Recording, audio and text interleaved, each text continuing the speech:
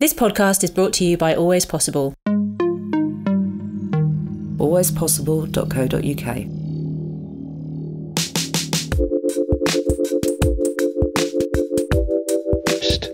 Yeah, you. Come gather. Come closer. I've got something to tell you. In the fast-paced digital world, the role of global entrepreneurship is more crucial than ever.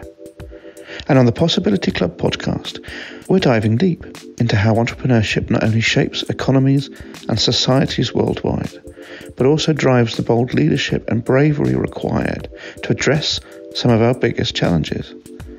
From economic inequality to tech disruption, the questions that we're looking to find answers to are fundamental to paving the way forward in a digital future. Our guest this episode works at the forefront of digital innovation, a serial entrepreneur, CEO, and founder of MoreThanDigital. He's a leader in promoting digital trends and exploring how tech landscapes can be leveraged to foster change and drive progress in commerce and in innovation. What does it mean to be a global entrepreneur in 2024? How do new technologies help entrepreneurs tackle big challenges? And what kind of bravery does it take to lead in such interesting, stupid, fascinating times? In this episode, we're exploring these questions with a leader, an entrepreneur who's trying to redefine the boundaries of business and innovation in different sectors right across Europe and beyond. I'm Richard Freeman. This is the Possibility Club. And my guest this episode is entrepreneur and digital visionary, CEO of MoreThanDigital, Benjamin Talin.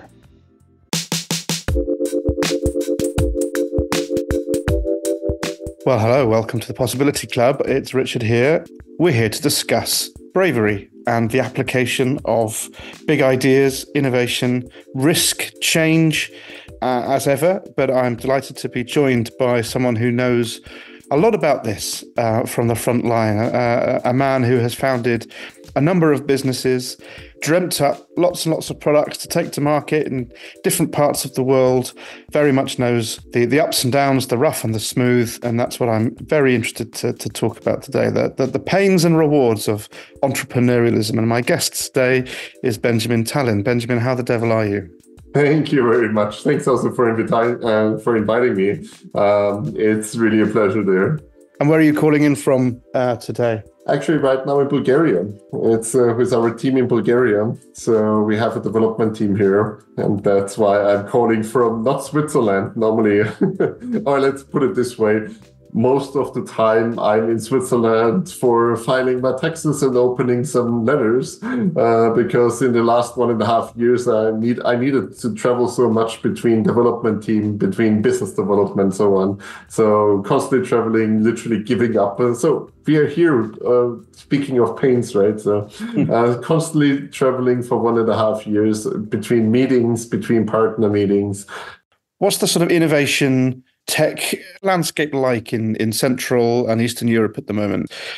The overall sentiment is mixed, let's put it this way. We have a lot of different sentiments actually coming together. There is those who actually see the opportunity because it became a big thing to be entrepreneur, to start his own business, and everybody's dreaming about it. So in the last years, especially after Corona, people were just like, yeah, let's get the business going, because there was a huge surge during Corona in business activity and entrepreneurial activity. And of course, we also had this big hype around all the technology. Pretty much free money was floating around, and just everybody was happy because they got huge funding for just having a little idea and a 5-page pitch deck and just saying like, I worked for Google for 2 months and I was an intern there, but now I'm tech pro and AI pro.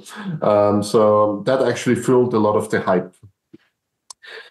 Now there is an awakening. So Europe is still growing. Compared to US, it's not really that dynamic. You're not really that much into this entrepreneurial spirit. So you still have this gap to fill. So this is the one trend, that the gap is filling and people are starting to actually be more entrepreneurial. The second thing, what is happening right now is actually people are desperate for money because most VCs, they're sitting on a lot of dry powder, so they don't invest, they don't really take companies to the next level. We just saw actually that it was the last quarter of 2023, and we had more company bankruptcies than in the whole 2022 together. So there are a lot of startups dying, and even big ones, so they don't get like the C or D funding. And we see also a lot of down rounds. So there is also a lot of pain in the whole process because people are starting to lose a lot of money, are starting to burn through all the capital they have. And of course, if you're VC backed, they always tell you like, invest everything, be fast. But if no money is coming up, it's like, you invested everything. Oh, how bad. Yeah. Eastern Europe is very entrepreneurial because they have more pain, I would say it, rather than, for example, Germany or Austria. Switzerland is a little bit more compared to Germany or Austria when it comes to entrepreneurial activity. But the problem is also the worldview. To be honest, I travel so much, and it's so different when you actually talk with Americans, when you talk about billions. And in Switzerland, Germany, Austria, it's rather like, yeah, we dream about 1 million or so, or 2 million. So the type of dreaming big is way different. Mm-hmm. Is this what you always planned to do? Was this your dream? Actually, not really. I had my first company with 13, so my first enterprise was with 13. 13? Yeah. Okay. And I just kind of stumbled into it because I was good at what I was doing. I was doing IT marketing stuff. I was literally building server networks, and literally that was good old time to build servers. So that was my job. I was actually making good money, for a small boy who actually got like 20 euros of allowance per month. Suddenly having like 300 euros a day, it was kind of good. Then after selling pretty much the customers base there with 18, I was going to the US, and I started dreaming bigger, and I came back and I had the first companies and not even companies. I was coming back to study. I wanted to go into finance. That was back then my idea, to go into finance. And in the university, I was just so bored. I was literally just so bored. So I started to go to some entrepreneur club sessions and saw that there is like help to get your startup up and running. And I was just like, yeah, okay, I had a startup, so why not think about something else? And then I came up with very, very big ideas. And it was so big that it was already doomed to be actually too big for what I wanted to achieve and what I had in capital. So I was burning a lot of capital, of my own capital, for my startup there. And I literally rode it into the ground. Then the second startup was it was a little smaller, but still way too big. And I didn't really get the game because no product, no funding, no product, right? And I wasn't really getting the game. And then I was changing it. And then I was just like building my company back around. I actually built a digital agency because I said like, hey, I'm good at marketing. So I just built that. And from this agency, then a company group, and I did a lot of publications and a lot of change management topics. And I always thought that I'm going to be in the consulting industry. And I always loved turnaround management. And out of the simple reason, because it's just so fun to actually just deconstruct and reconstruct something. And then I had my own company incubator. There were actually 7 companies in this incubator. It was just a journey of constantly, I see an opportunity and I do it, and I create an opportunity and I leverage it. And actually, the last one was a very frustrating experience also in a way, because I was doing a lot of consultancy. Back then I started smaller so I could help SME companies because they literally had the pain, and there you have more freedom to do something. It was more hands-on approach. And suddenly, due to my expertise being widely shared, and I had a lot of publications that gained a little fame, I was suddenly advising companies like Google, Allianz, governments, and it's a total different ballgame. It's more politics. It's more about make a presentation now, and the next presentation is in 6 months, and you have this, and we have the stakeholder meeting there. It's not really like do something and change something. It's more like play the game, and you're okay. And I lost pretty much all my passion for that stuff, and I also got so annoyed with all this bullshit bingo. Sorry for language here, but everything, all this bullshit bingo, all this marketing blah around digital here and innovation there and AI blah, and I was just so annoyed with it. It's not rocket science. You don't need to do much. It's just easy. I explained it to you easily. It was just, again, frustration. I created most of the companies just out of frustration. And I said, I'm going to make a blog. I'm going to explain all these things as easy as possible, without buzzwords, with all these marketing phrases, without CTAs and sponsor posts and some advertising, whatever. Pure information, as I would want it to hear as an entrepreneur. And this little blog then became what is now one of the top 15 big business platforms in the world. We are helping now with 2.5 million executives worldwide every year. We are doing economic development programs because that's actually what I was doing for governments. But they also didn't want innovation. They didn't care about innovation. Most of the times I literally had people saying like, that's so different from what we are doing. And I'm like, that's what you pay me for. Do you think most people that talk about innovation have the first idea what innovation means? Most of the people think innovation is like, I don't know, building a rocket or so. It's something super, super innovative and you need to radically change the market. The fun thing is actually that more than 80% of innovation is incremental innovation. So you have something, it's an existing market, it's an existing product, and you implement something that is making it better. Mm-hmm. And radical innovation, that is actually what all the people always think about innovation, is actually creating a new market with a new product. Mm-hmm. And that is almost impossible. We are not anymore in an age where we can literally have radical innovation. We can just build on iterative innovation. For example, AI. Everybody's hyping AI, but in the end, it's an algorithm. It's a simple algorithm, and all of these algorithms were actually invented in the 1960s. The only bigger breakthrough of an algorithm was deep learning, and that was in the 2000s. Just getting a little better at understanding languages and a little better at actually building a bigger model to actually have better answers for this model. First of all, we are all humans. I guess that's the first and foremost, the biggest thing we should mention. And we need to understand that besides we wish that the society would be better and we wish that humans would be nicer, we are first and foremost always optimizing our own good. So that's our own priority. And if we understand that, and then we can actually extrapolate it on organizations. Because in small teams and small startups, it's easier to find that everybody works for his own good as the bigger group. If you have 5 founders, everybody works for himself, for his share, but together you're actually putting the company. So that is actually opening up more possibilities to actually get personal value in that. You cannot be fully agile in an organization because then everything would break apart. Who is going to manage the numbers? Somebody has to manage numbers. Somebody needs to be responsible for numbers. And of course, if somebody becomes responsible for a very big number, his responsibility is there, and he is taking care of himself, that he will also in future be taking care of this big number. So he is fighting quite a big thing to actually defend his number.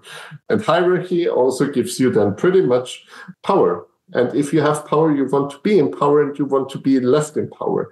So you're not actually very likely to give up the power because somebody else says, we have a new thing. That's actually the innovator's dilemma, right?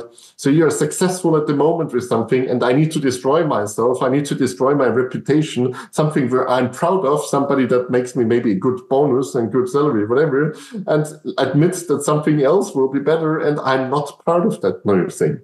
It's a very human thing. The size makes it worse, but it's not that the size is the only determinant in that. And of course, the harder it is to pivot. For example, I don't say the name here, a very, very, very large company. I always thought they're super innovative. They're super good at breaking things and putting together. They actually have one of the biggest digital transformation problems ever created by humans. Because one of the departments is actually so powerful that by just triggering 0.1 growth in this department, it's bigger than 20 other departments combined. If you have this power, the power leads to somebody to corruption, and then it's actually coming from the inside, because you cannot give everybody equal rights. You don't have equal departments, you don't have equal budgets, you don't have equal whatever. So somebody will always be a little more right, because he can say like, hey, my budget is like 50 times bigger than yours. Why should I listen to you?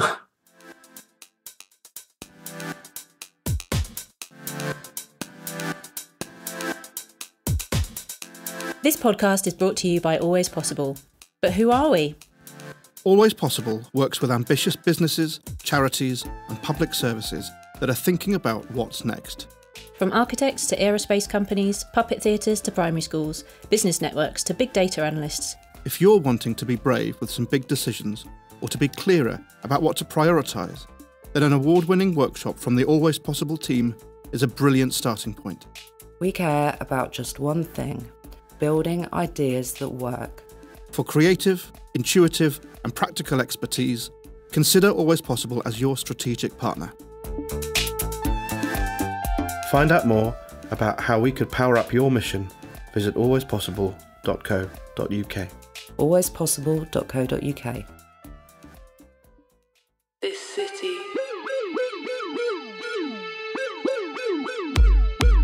This is a quick note to say that the Brighton Paradox will be back. Season 2 will be a shorter, tighter series looking at the energy, impatience and opportunity happening in post-pandemic Brighton and Hove.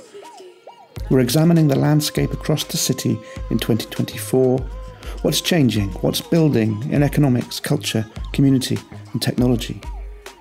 Why are people telling me that they are in fight or flight mode? What is the significance of a council with an overall majority? How is artificial intelligence maybe changing the way people solve problems in the city? And of course, how has a podcast changed the lives of Brighton's children? And it's not this one. All new interviewees and all new explorations of the city. But right now we're still gluing the jigsaw together, so you'll have to wait a little bit longer. But we are delighted to announce that we're being supported again by Brighton and Hove Albion Football Club, who return as brilliant headline sponsors and partners. And the University of Brighton's Help to Grow management programme also returns as a really valuable project partner. And in addition, we have 2 new supporters, the exceptional folk at EQ Investors and the legends at Midnight Communications, and we couldn't do this without all of these visionary people. Brilliant. Thank you. Take care. Speak soon. You're painting a picture there of inherent human frailty, I guess, or fallibility. Humans will always get in the way of themselves, as well as be, gloriously creative and imaginative. But I'm going to argue that there's also an innate compassion and a need to solve problems that we can do at a scale and with speed and with technology today more than we ever could do in history. And so do you see a shift in the kind of entrepreneur psychology where we are also better at harnessing the power of capital, of technology, of genuine innovation to create greater value than just finance? Do you see any more of that than perhaps there used to be? Or do you fundamentally feel, no, it's still every person for themselves and twill ever be thus? No, it's not just every person for themselves, but it's actually Maslow had a very nice pyramid, right? So he was like, we care less depending on how much are we fulfilled. Part of my job as futurist is actually see 20, 30, 40, 50 years into the future. So first question that we ask is, do we see the positive impact for everyone? Yes, we see it. Actually, there has never been history or any part of the history where there was less poverty and less people starving or less people living pretty much below the super limited poverty line. So what contributed to that is, of course, better factor productivity. So, for example, agriculture. Agriculture wants 80-90% almost of the whole GDP production. Pretty much everybody was working in one kind of or another in agriculture, right? Because that's the only way to survive. And right now it's less than 1% of the global workforce and less than 1% of the global GDP. So right now we are super efficient in actually producing something that is a basic need. And that is the same with manufacturing. For years, for almost centuries, you can say, manufacturing is in decline. So manufacturing is becoming more efficient. We have more automation. We have bigger plants. We have better processes. We have better materials. So also the production processes can improve. I mean, we can literally have something right now made for $1, which was 50 years ago, maybe $500 of labor you would need to put into that. The better we get, the more productivity we'll put in, the better it is. Just imagine, if we just tax the whole world 1%, we could literally feed everyone for free. We wouldn't even need to think about food at all. Just 1% of the global GDP is agriculture. So we could literally feed everyone for just 1% of the global GDP. And we literally could give everyone everything from housing to everything if we just do 20% of the global GDP for that. And that number of manufacturing will also go down. So if we look into the future, what is happening? Productivity is getting better. We have now algorithms, AI, everybody loves AI at the moment. But we have algorithms. They're making things easier. They're making decisions easier. They're making production easier, whatever. And that will continue to do. And we have also a trend because most of the people who are watching us and hearing us are on a digital device. We are spending around 4 hours a day just with our smartphone. We can literally imagine a world where you don't even need to buy anything because it's just so cheap to produce that literally everybody can print it or just have it, or it's just en masse there. Like now, nobody would need to actually think of food. And that is where we are getting at, that food is just so cheap that people can just afford it and they don't even think about it. Please take it with a grain of salt, what I'm saying. But in the end, when we look really 20, 30, 50 years into the future, we won't just be spending with a 2D screen 4 hours a day, but we will be actually spending with any device, and it can be VR, AR, some brain link or whatever. Doesn't really matter what device it will be, but we will be spending more time in the virtual world. Technology will change the way people perceive money, people perceive freedom, people perceive the social structure, and it will also, of course, have very big impacts on the reproduction of ours, because if we have a virtual friend who is actually nicer to me than any real person, then we're also going to have virtual connections, and maybe we don't even need other people. There is a possibility that we create more equality, but also a more dystopian future. I can see how there's a democratization of knowledge. And for sure, I could only have dreamt when I was a child that I would have the entire history of recorded music or, a billion hours of cinema and every dictionary, every word in my pocket, in my hand. And my daughter has that and doesn't know any different. That's staggering how quickly that's happened. But there's also a deep, I don't know, is there a cynicism or is there I could understand people being deeply distressed at this idea of the real world is so dismal for lots of people. We just give up on that and concentrate on a virtual world where they can pretend they're in a palace. I think from an ethical and moral perspective, that's a challenge. For you, do you see the need for a real galvanization of entrepreneurialism? Should we be looking forward to a world in which, most of the population doesn't need to work, as you talked about, because we should, in theory, be freed up to be able to live to our fullest potential. So the logical conclusion of that is that there are billions of entrepreneurs, living creative, free lives. Or are we almost certainly going to end up with all ownership and technological power concentrated in fewer and fewer people. I mean, we are so far away from that utopia at the moment, and every bit of tech that we've discussed is owned, let's face it, by a group of about 4 people. It's actually funny because I just recently wrote a report, and there was part of a work group on that for Middle Eastern government. I cannot say the name right now, but they actually asked me, what is the future of society and also of pretty much the economy? Pretty much there is everywhere one of the major platforms. If you want to go into retail, you need to pay your fair share to Amazon. If you want to do something on social media, you're paying social media your tax. So we are kind of like a citizen in a platform, and this platform is pretty much taxing you for that.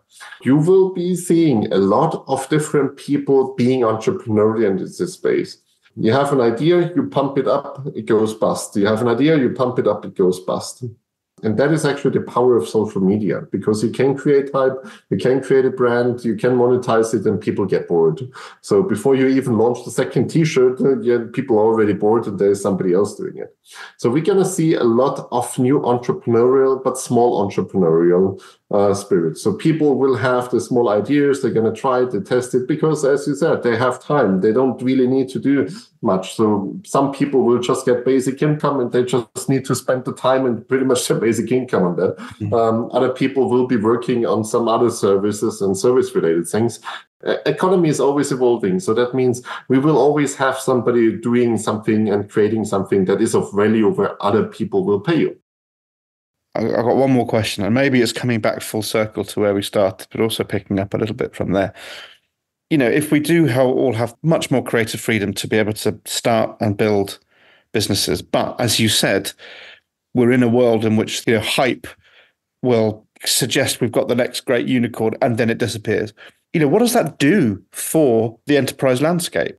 Surely it's going to be far harder to get investment. Surely banks aren't going to touch things with a barge pole. Surely it's going to be very difficult to find talent and to build a team.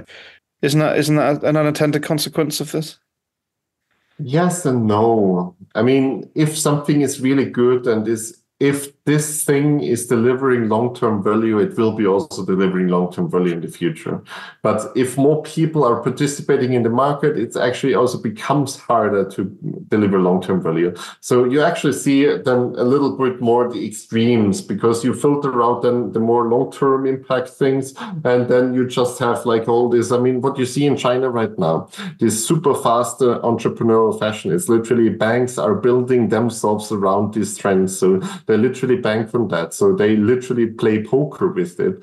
So it's not that they're not interested in that, because it is making money. And every time somebody is making money, if I can tell you I make a business for 1 hour and I give you 500% return, and the chance is like 1 out of 200, then for you as a bank, it actually makes sense. So I just give you the money and I just do it for 10,000 times, and it will bring me the return. As long as the industry can deliver that, it will be happening. It's just a different mechanism. On the other side, we see actually two tendencies, and that is, for example, with fashion. What happened in fashion? Fashion is a very good proxy for that. In fashion, we have fast fashion. So we have the people who are actually don't give a shining thing about it. So they just buy, they throw, they don't even wear it, and sometimes just throw it. So we see this super short-lived attention to something and this super low value to something. But at the same time, actually brands like Louis Vuitton, Dior, etc. So the long-term brands, they gain way more quality and appearance and whatever because of this anti-trend. And that is actually what will be happening also in a lot of ways in an entrepreneurial setting. So in a world which is super, super fast and where you don't really rely on anything because there is constantly just new. So everything is new every hour. You have a new startup coming up. Sometimes people just want to de-accelerate. So you always see this other swing around. So there will be super long-term brands that can monetize on that. It's just harder in the middle. How do you say? I mean, just look at 1960s, 70s in the US. when the first consulting was coming up. It was pretty much always the same copy-paste thing, right? So it was copy-paste how consulting should work. And then in the 80s, 90s, when it was flourishing, you had McKinsey, whatever coming up. And right now you see all these super fancy left and right agencies. Some are just popping up here, some are just doing that there. There is no common ground anymore. So being normal is pretty much boring. So you need to have either side. And you see that in every industry. For example, for many, many decades, nobody would buy super cheap clothes to throw it away. But super cheap clothes are now common. So you see people just using it like it's worth nothing. And then you have the other trend that Louis Vuitton can suddenly raise the prices for 3 times and people are buying in bulk. Mm-hmm. As long as the market is not saturated, people will come up. That is what we had with all this SaaS boom, software as a service. Everybody had the same model, the same pricing, the same whatever. Now we literally see the market splitting up into this AppSumo deal kind of society where it gets built after a year, it's going to drop. So you just have this quick commerce. I have an idea, I pump it, I dump it. Or the people who are actually building long-term things. I mean, somebody to compete with Office is almost impossible right now. Google tried and succeeded in some way, but it's not the full Office yet, right? So, and competing with that is hard. And that's like the Louis Vuitton of the software industry. And I guess that will be also true for a lot of other industries that you see when they're coming up. There will be a lot of averages. There is one peak that is literally concentrating the power, and for the rest it's then free game and you need to differentiate yourself. Mm-hmm. That's actually the fun thing with every social media we have seen. At the beginning, everybody gets a lot of reach. And then at the end, if you're late, for example, LinkedIn was the same. If you're right now starting with LinkedIn, it's almost impossible to get to 30,000 followers. My friend told me that he had actually 10,000 followers within like 7 days when he started with LinkedIn, when it was freshly out. So just imagine right now, 10,000 followers on LinkedIn, that is almost like 10 years of work to get that. You know, the danger with all of that is that there's no depth, there's no quality. It's just perpetually driven by a kind of a need to move rather than a need to be really good. Where your skill is, and listeners will be fascinated by this, it's just understanding it, being an analyst. We all need to be better analysts, really, to be able to work out how it all plays. But it's also hard. I mean, to be honest, I spent so many days and hours in just doing that. Every day I spent like 2-3 hours just educating myself, understanding the thing. It's natural what it does. It's just maybe how the brain was wired for me. Maybe I'm just weird, can also be. But for me, it's always like I hear something, I need to think, what is the impact? What will be happening afterwards? If I don't know it, I need to Google it. I need to understand it. I need to see the consequences. Yeah. Because, you know, in complex systems, you usually say like this is combined with A and B and C is combined with X, Y, Z. So you're just trying to actually map out what is happening there. Mm-hmm. But what's a lot of systems change, for example, is missing these productivity gains or, for example, these marginal gains, whatever. So you have a lot of these intricate things, which is in every single node not being covered. And they have a huge potential because something positive can suddenly turn negative if the market is actually saturating. Yeah, we need to educate ourselves more on these things, but it's super, super, super complex. And I'm coming to a maximum of my mind of doing that. And it takes me weeks to actually just think through, because if a government gives me one of these challenges, how to actually predict something, how to actually look at things, it's just so many thousands of variables and so many thousands of possibilities, dependencies, etc. And formalizing it's hard. That's why, yes, understanding the future might be good, but most people don't have the time. Try to write down pretty much what is the worst that could happen. So what is the fallout? What is challenges? What are some negative things that could happen? try to map out what is the positive things, and then pretty much just combine everything into a single table and prepare yourself. So you're actually, by combining it, you have from different scenarios that are relevant for you, you have at least then something that you could either use as an opportunity. So it's like a SWOT analysis of your future. And always, please, if you do something like that, just use the resources you have. And don't forget, something as a resource is very valuable. For example, your industry expertise, your friends. People always forget what resources they have. They have a friend circle. They have some expertise in their friend circle. And the same is also with a company. For example, I once was actually advising a carton producer. You know, these pop-up display producers there for the pharmacies, etc. So they produce all the stuff where the cosmetics and the pharma products are being sold. They didn't know actually one of the greatest things they have. So they couldn't even anticipate the future, because one of the greatest assets they had was customer attention. Their displays were in front of millions of customers every day. But the only thing they were focusing on is actually how to make cheaper carton and how to print cheaper and how to make maybe a flexible carton to do whatever bending stuff. But they didn't actually understand that actually the big assets they could have is customer attention. And by just attaching a screen there and maybe just attaching a little camera or tablet, is camera and screen, right? They could actually track what kind of advertising is working, what kind of colors is working. So they can literally upsell on that. They can literally rethink the whole business model. Instead of selling a carton, they could suddenly sell attention. Try to think outside of the box. And that's the biggest challenge I see in all entrepreneurs. Thank you. Well, lots there. And some good takeaways. Thank you so much for spending some time on the Possibility Club, Benjamin Talin. Thank you so much for inviting me. Thank you for listening to the Possibility Club, Practical Bravery.